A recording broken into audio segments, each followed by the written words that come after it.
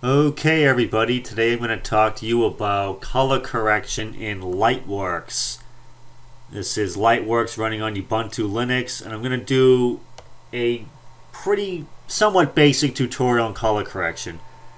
So the first thing is LightWorks does have a waveform and vectorscope. You right click on the player window, click video analysis, and it pops up. So a lot of people don't even know that LightWorks has this because it's in kind of a weird spot.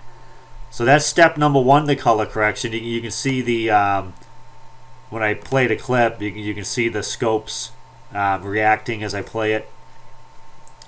So step number two is I want to apply the color correction filter. Click effects, and I already have it selected. You click video, the categories here in color corrector. Now you can add it to the current clip, or you can, which will put it just on this clip here, or you can click current clip unfolded, which gives it its own section of the timeline, which I usually use because then you can apply it to every single clip simply by clicking and dragging it like thus, and now it would be on this clip as well. So that's what I usually use. Okay, now this is me putting a flashlight inside a kayak, which, as you can see, the video quality is kind of, as it could be better.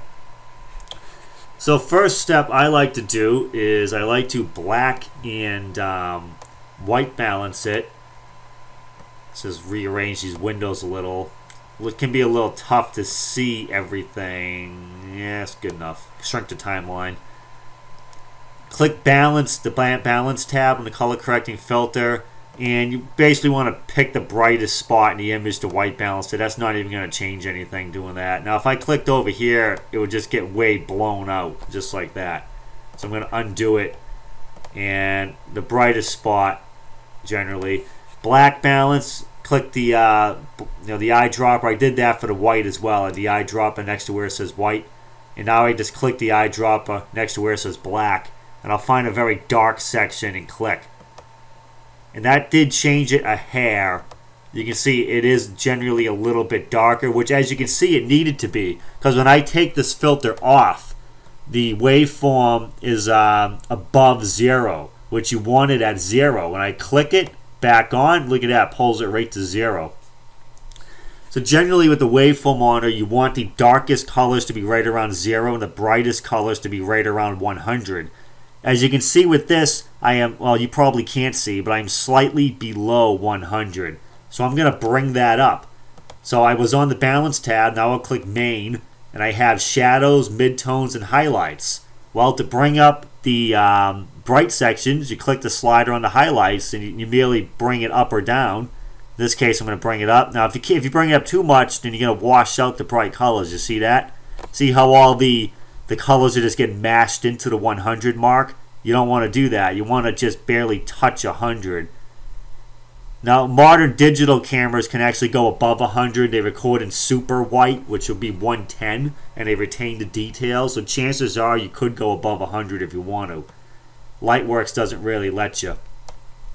Now the black looks okay. If I wanted to do blacks, I would click shadows, and I could bring the shadows up and down, but blacks really looks pretty good right about there. I must admit, I'm not a huge fan of the color correction capabilities in LightWorks. They seem pretty basic. The vector, I don't really like the scopes a whole lot, but they do work.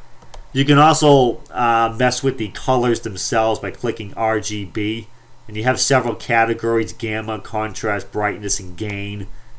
I don't do a whole lot with this, but you can see it on the waveform monitor when I'm adjusting the slider. You can see it adjusting, but I like to keep them within the lines is what I'm trying to do. The only thing I don't like about LightWorks one is, where is green on here? I guess there really isn't one. I use Final Cut Pro as well, and their Final Cut Pro's scopes are a lot better. But as you can see, blue is pretty much within these two lines, and so is red, pretty much. And you also have your vectorscope, which shows your color saturation. I try to get it close to the target points here. And you can do that, but just by going back to the main window and bringing up the saturation. if you bring it up too much, you'll see it starts to just kind of pixelate, which I take that as being a bad thing. It means the image is going to be pixelated. So I try to bring it up to the point where it's not pixelated, however much that can be. So it seems, let's see, about 21%, a little over 22. I brought it up, but it's not pixelating. So when I click off, you can. This is what it looks like without the effect, and this is what it looks like with it. It's a subtle difference in this. Well, let's check out this one here, and I will apply another color correction filter. I'm going to append it as well. Get rid of this window. This one has a lot more going on for it. Let's extend it a bit.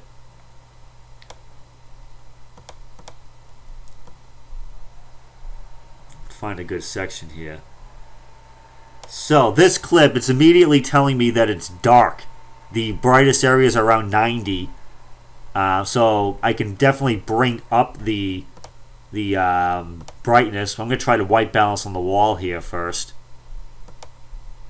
And doing that caused the colors to become mashed up at the top. Let's try and black balance on something as well inside the kayak here. It's pretty dark. And now you can go to main and you can manually adjust the brightness and the darkness. I'm going to bring the brightness down. Just, bring it up a little. Okay, that's touching the top. And the shadows, midtones are right around here. This is about what a midtone. You can bring the midtones up to brighten up the overall image as well. This slider here. Now the midtones are up around 60. This makes a difference bringing those up. Now they're up around 70. I'll keep them up just above 60. This image has a lot more color saturation. You can see on the slider here, it's right near the targets. So I don't really need to bring the saturation up too much in this image. And now I'm looking at the RGB, and I personally think the LightWorks scopes are a bit of a mess. Let's see, what can I do with that?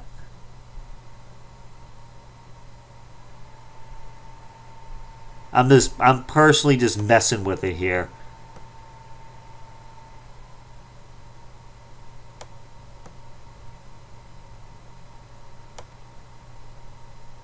Let's put all these back at 1.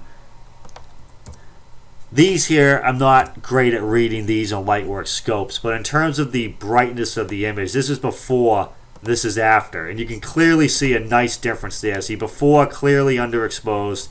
Midtones are way down here, now near 40, and after, up at the top, midtones are right around 60.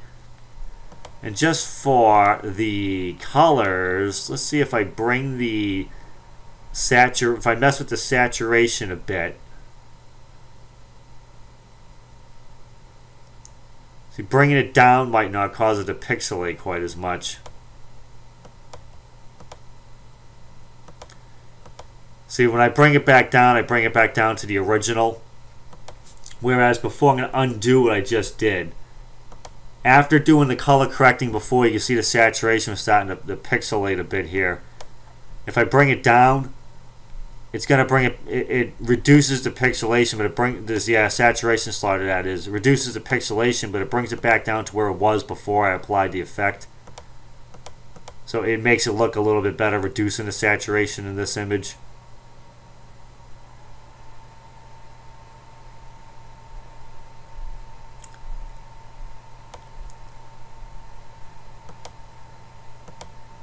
And this here will require a different set of color correcting. As you can see, for the basics of it with this image, this is before, this is after, clearly better. This image here, not a ton of difference. Before, after, it's already, the spots that you want to brighten up are already too bright. It's going to wash out the image. So this is essentially it for doing some basic color correcting with LightWorks.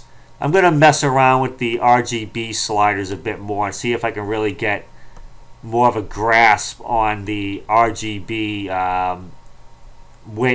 results in the waveform monitor for the RGB.